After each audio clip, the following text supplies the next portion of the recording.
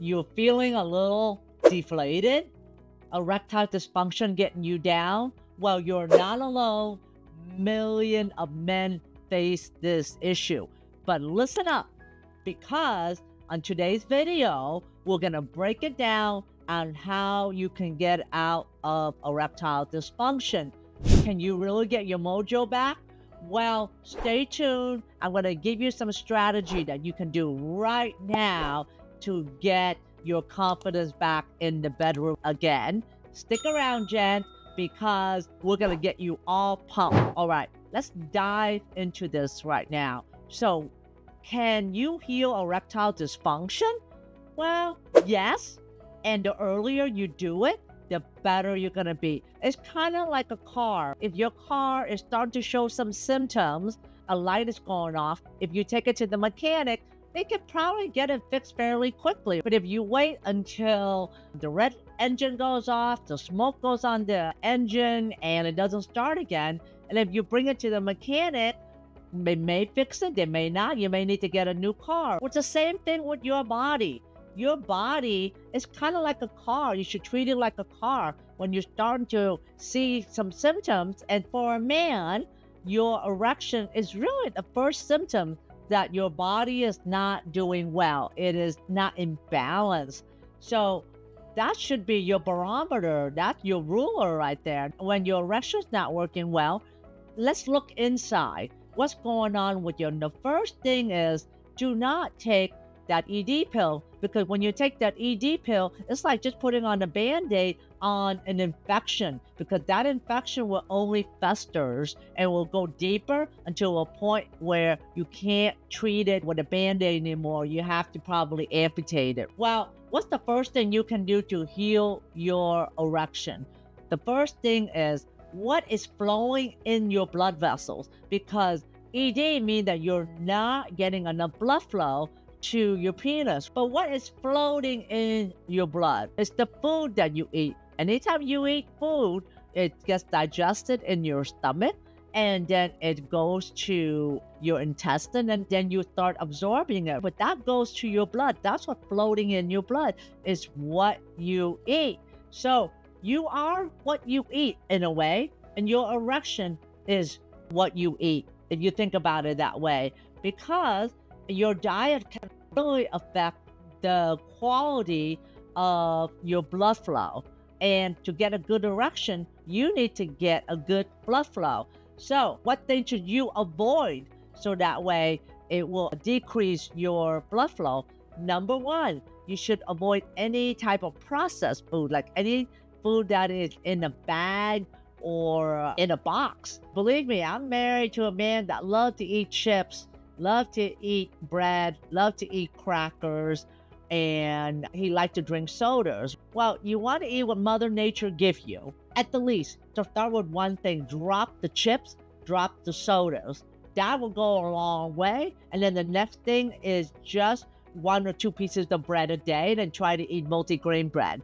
And the red meat, maybe just have that twice a week or once a week instead of every day. Start simple. I'm not trying to tell you live like a monk or go vegan or anything. Just start simple. Just kind of moderate what you eat, as in your chips, and try not to eat after 8 p.m. at night. Try to start holding your fast. Like, don't eat anything after 8 p.m. to 8 a.m. That's a 12-hour fast. That will go a long way, because by doing that, you are limiting the amount of food that you eat in a day, and also allowing your body to kind of clean itself. So diet is very important. If there are the 6 things I talk about today, and one thing you need to do is your diet, okay? If you need to change anything, just do less chips, less sodas, and less bread.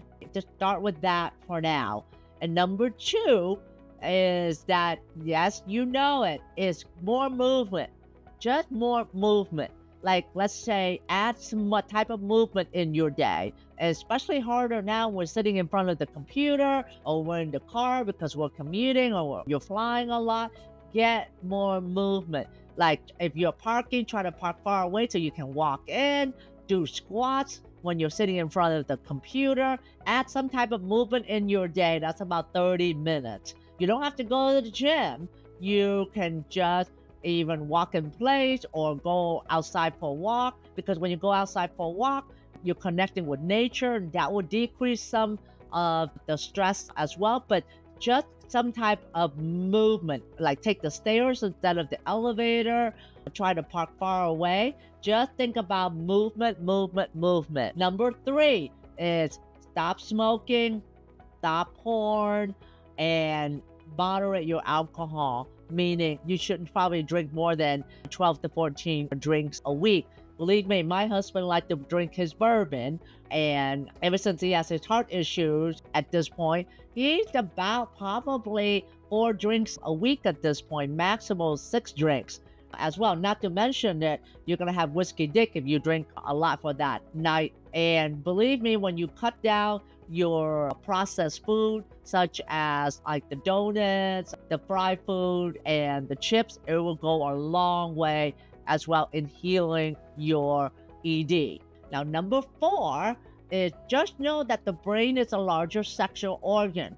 So when you're in the moment, you have to be there as well in your mood and in your foreplay. You can't just expect your body to get an erection on the spot. You have to know that your brain is a larger sexual organ. If thing doesn't start in here, nothing goes down below. What am I trying to get at? I'm trying to get at is use your 5 senses that you have. What are the 5 senses? Visual, smell, taste, sound, and touch. Use those to stimulate your arousal and therefore your desire, and that will kick off everything in the brain to make the nerve and the hormone start transmitting down, so that way your erection can jumpstart. So number 5, something you can do right now, try to get at least 7 hours of sleep at night, because when you're sleeping at night, especially from 10 p.m. to 6 a.m.,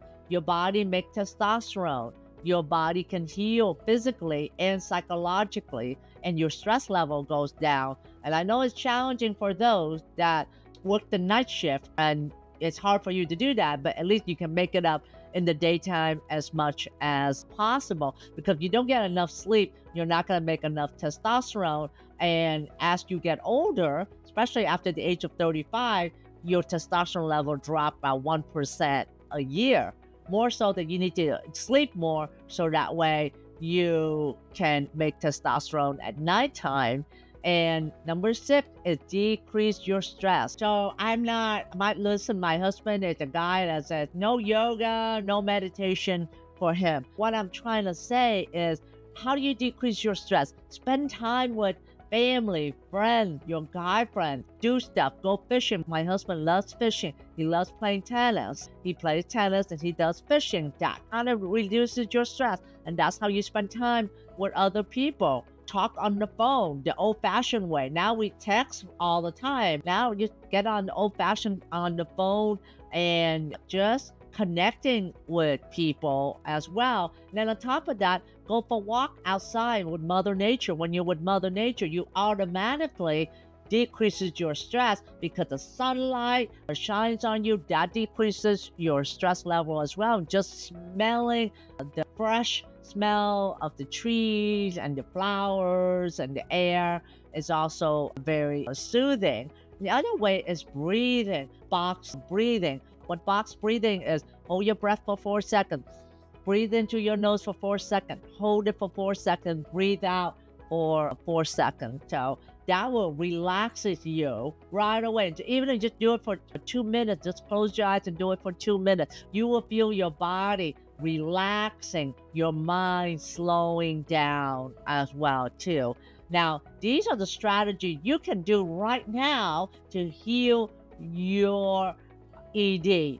And that doesn't involve taking a pill, because when you take a pill, you're hijacking your natural response to get an erection. I know it does help, but know that 30% of men do not respond to the pill, because the pill is just a band-aid, because down the road, your ED isn't going to fix itself. You have to do something to fix your ED, and It's going to involve hard work, guys. It's not easy. It's not a pill that you take to make it go away. It's not a supplement that you take to make it go away. As with anything like weight loss, anything that's important, anything that's in your health, you have to put the work in to do it. But it's just really just lifestyle changes. It's like a conscious decision to eat less processed food. I'm not saying be vegan or anything like that. I'm just saying maybe to eat less of sugar and focus more on vegetables and fruit and fish and chicken,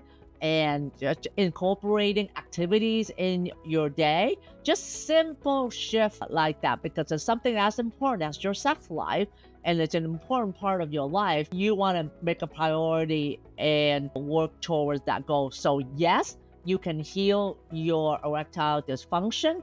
And yes, it is never too late. I have seen men with having had ED for 17 to 20 years, and they now start to have morning wood again because they made all these changes. But it takes time, guys. It doesn't just happen overnight. It takes sometimes months to get there. I correlate erectile dysfunction just like weight loss. You do the hard work to get the result, but you still need to do the work to maintain the weight to be off. It's the same thing. And the strategy that I've been giving you on diet, exercise, avoiding smoking, porn, and excessive alcohol, and just to tap into your brain and just using your senses and sleeping and then de-stressing and doing things to spend time with people that matters to you. These goes a long way. Now, men, you have your sexual organ to tell you what's going on in your body. I wish a woman has that actually, so we can actually have a ruler sense of how we're doing as well. So having said that, I really hope you enjoy today's episode. I am very passionate about this topic, and that I will be launching a 5-day challenge where we will give you tidbits and action items that you can start right now to go towards your sexual confidence. Because yes, you can get and have sexual confidence. And having said that, check out my Modern Man Club. It's a discreet and safe space where I coach you and we go in depth into how to get your sexual confidence again and get your mojo back. So check it out at noedman.com, and I will see you in the next episode, Modern Man. Are you struggling and frustrated in finding a solution for ED? Well, I have just the thing for you. It's called the Modern Man Club, led by yours truly, Dr. Ann. Together, we're redefining male sexuality and embracing a holistic approach to overcoming ED without medication or surgery. I will provide a protective environment for a community and proven strategy to overcoming ED. It is a safe place, expert coaching by me and my team. We provide holistic approach to overcoming ED and an empowering community of men with ED supporting one another, and lots and lots of educational resources. Visit mensexualityclub.com at the link here on my right and connect with us and reclaim control over your sexual health. I'll see you there. Thanks for listening to the Sexual Health for Men podcast. If you love this episode, then please take a screenshot on your phone and post it on Facebook, Instagram, or wherever you post. And be sure to tag me and let me know why you like this episode and what you like to hear in the future. That will help me know what's great for you, and I would love to give you the most incredible free gift designed to help you improve performance quickly. Go to my website at sexualhealthformenpodcast.com to get the book, The 5 Common Costly Mistakes Men Make When Facing ED. I would appreciate it if you subscribe, leave a review on Apple Podcasts or wherever you listen, and just know that you can have sexual vitality for life. I appreciate you. Until next time.